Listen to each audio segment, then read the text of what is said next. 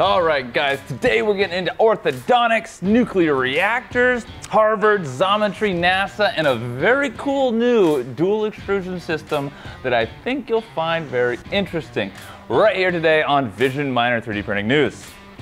Let's get into it. Starting out, we've got a company called LightForce Orthodontics who just raised $14 million in funding for custom 3D printed braces. So they recently got this Series B funding round, which is going to help them continue to develop, and they're using 3D printing to provide patients with a personalized treatment process, since no one's jaw, mouth, or teeth are the same, right? The company was founded by Dr. Alfred Griffin III, DMD, PhD, MMSc, and Dr. Shuman, formerly of Invisalign. So we got some big boys from the big companies coming in here and doing some really cool stuff. LightForce's technology basically creates custom braces by 3D printing brackets which are designed for each individual tooth, ideally leading to a shorter time wearing the braces and fewer appointments to get them adjusted. The brackets are printed out of a ceramic material similar to what's currently used for injection molded braces. Dr. Alfred Griffin, LightForce's CEO, says that braces haven't changed in 50 years, yet are by far the most common treatment tool. This opportunity to help patients and orthodontists was why we applied modern 3D software and mass customization to what we know today as braces. Companies like Invisalign and Smile Direct Club have been using 3D printing for years to enable mass customization for their customers. Now, as materials improve, we do expect to see a lot more products being made directly in 3D printing, much like the LightForce offering. That is pretty cool stuff. Make sure you smile big, and while you're at it, hit that like button and maybe the subscription bell. It helps our channel grow, and we love you for it. Moving right along, Purdue University has received a grant to 3D print a nuclear reactor. That's pretty cool. So basically, the U.S. Department of Energy has awarded an $800,000 grant to Purdue University's College of Engineering to accelerate the development of their microreactor.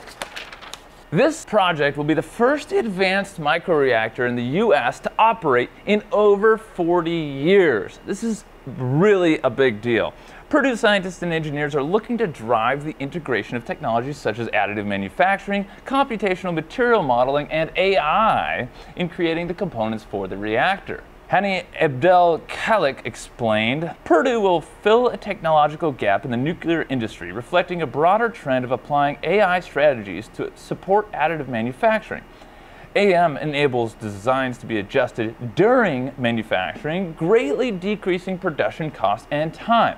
Our work is aimed at driving widespread adoption of additively manufactured reactor components by using an AI-powered software system to ensure safety and reliability. I'm not sure AI and safety and reliability really go in the same sentence. Skynet, anyone? Anyway, crazy, very good times. I'm going to stop watching those Chernobyl videos at night. And moving right along into Harvard researchers have developed yet another shape memory 3D printing material. Now, this one is pre-programmed with reversible shape memory capabilities, and it's eco-friendly, made from 2 chains of keratin arranged into a spring-like structures that have been twisted together. Once combined into a coiled coil, the material is capable of being changed into any shape before returning to its original formation in a shape memory effect. The biocompatible material was created using recycled wool. And besides potential ecological benefits and recyclability, benefits could be seen in the medical prosthesis and textile sectors. Now, it's not the first shape memory material created. While scientists over at ETH Zurich have made a 3D printed shape memory material for biomedical, aerospace, and engineering devices, Lawrence Livermore National Laboratory, love you guys, created silicone structures which recover from compression, and the Georgia Institute of Technology has used additive manufacturing to create tensegrity objects which can change shape based on the level of tensity applied to them. So, not a new thing, but very cool stuff. Amazing stuff, actually. So, moving right along, Cultivate 3D's new 3D printer titled the Elevator, complete with a Medusa dual extrusion head. Now that's why we're really here, but let me get into this real quick.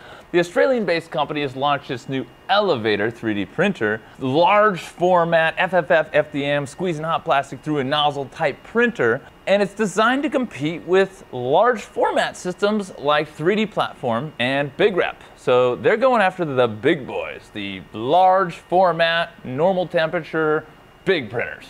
Okay, very cool. Let's get into it. Let's look at the specs because the price I think will surprise you. We're looking at a 1000 by 660 by 500 millimeter build volume. That's huge. That's a full meter on the X. That is cool. That's something you don't see much. We've got one that's a full meter cubed, and that's about, well, let's just say it's six figures. That's the MAM over from Cincinnati, but I don't see much like this coming out. So just real quick, it's got dual extruders, but not just dual extruders. It's got two Slice Engineering Mosquito Magnums. Excellent hot ends, very, very well made and made in USA. Dan, shout out, you the man. It's got the classic Bondtech BMG extruders, so you're not gonna run out of torque on those puppies. Lockline coolers, and those are the things that you see on CNC machines that are like, you know, blowing air or blowing chips out of the way. So, I mean, this is just smart. This should have been done a long time ago on other 3D printers. Makes so much sense. You guys are, just for that, this printer's awesome. Realistically, it's got a standard Cartesian motion system, but it's a little bit different because the Z-axis actually doesn't use a screw. It actually uses belts on all the axes because screws and threaded rods aren't always true, and so you can get a little bit of play in the bed. 99% of printers right now use them. They work fine, but this is kind of cool. You get just that little extra. But the real reason we're all here right now is their Medusa multi-material system with the two slice hot ends. This is really cool, mainly because it solves two huge problems that we see in dual extrusion systems. First, when you're dual extrusion printing, one hot end has to print and then it has to go over and cool down, and then before it prints again, it's got to heat all the way back up and it's got to go, and then it's a good chance it's going to ooze all over everything and make your part really messy, but it also slows down the print job significantly because you have to wait for it to cool, wait for it to heat, all that jazz. Even if your machine is IDEX or independent dual extruders, meaning you got two nozzles that are separate, you still have to purge those nozzles, and a lot of the time it still has a a purge tower. So, or prime tower, as they say. On the Medusa, the hot ends actually rotate out of the way. There's actually a nozzle blocker that keeps it from oozing at all. This is genius. This is so smart that I'm ashamed of everyone else for not coming up with this. Actually, I still love you all, but Cultivate, you guys have a special place in my heart for developing this system. I want one. Send me one, give us one. We will play with it and make videos on it and love you forever. This is great. This is super cool. Plus, it's got the slice on there, so you could potentially do high temp materials. Now, I don't know if this will ever be a high temp machine, considering it's aluminum extrusion and how much aluminum likes to shift and bend when it's heated up to higher temperatures. So who knows if we'll get that high temp chamber in there. Maybe a future version will be made of steel, and we will. We'll see. Anyway, really cool stuff coming out of Australia. The rest of the specs are very solid. You've got the 32-bit main board, the total lack of TMC drivers because of the torque issues, and of course a bed leveling micro switch that will map the entire bed. What's the caveat? Is it the price? No, it's actually not the price. The caveat is it doesn't come with a build plate. They basically found that shipping it with a giant build plate that size, a meter by 660 by, a meter by 660, is super expensive. So the caveat is they give you the dimensions and everything, and you got to go to Home Depot and source your own glass or source your own carbon fiber or something like that and make your own build plate. Now, how much does this cost? A startlingly low $3,520 for the enclosed version right now on Kickstarter, which started on September 8th. If you want the naked edition with no enclosure, then it's only $2,760. That's pretty cheap for what you're getting. I mean, the slice hot ends and the motion system, everything alone, this seemed like a pretty good kit. It's an amazing price. I mean, you're getting a full meter. This is awesome. Now, you probably need some really good adhesive to keep that print, that long print, down on all the sides, so be sure to check out our nanopolymer adhesive bed prep. In my opinion, it's the best bed glue on the market because it works on everything. It works from PLA all the way up to PEEK. We made it for PEEK, it works for everything. Crazy stuff, really good, and a little goes a long way. So, moving right along, go check out the Kickstarter, link in description.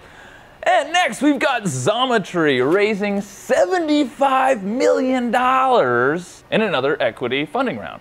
Xometry is a specialized on-demand manufacturing service, and they've been doing a lot of 3D printing and CNC for many years, and they just added X1 binder jetting to their offerings.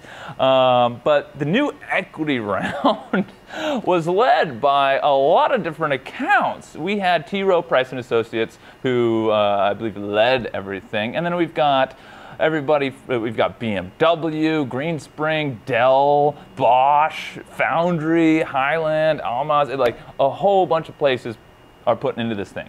Now, to quote, the adoption of distributed manufacturing across industries is accelerating, said Andrew Davis, the Director of Private Investments at T. Rowe Price Associates, Inc.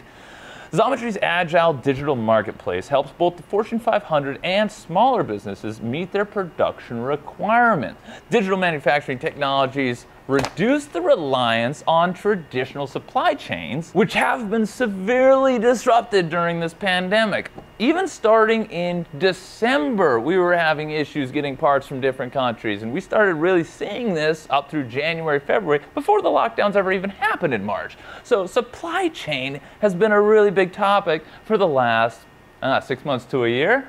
Randy Altschuler, CEO of Xometry, says that Xometry is focused on helping manufacturers navigate the current disruption associated with supply chain flexibility, reshoring, and shift to digital manufacturing. That is an astronomical amount of money for an astronomical achievement. They've done a lot of really great things. $75 million is not chump change. Moving right along, we've got NASA. We're talking about NASA and color to 3D print batteries in space. Okay, 3D printing in space. This episode just got a little bit more fun. The Marshall Space Flight Center has awarded Color Technologies a contract to build 3D printed battery systems for unmanned and robotic space applications. Color Technologies develops next-generation carbon fiber thermal management technologies for batteries and electronic systems, mostly used in aerospace, electronics, and electric vehicle production. Think Tesla. Now, in June 2020, they developed a passive propagation-resistant battery design for space.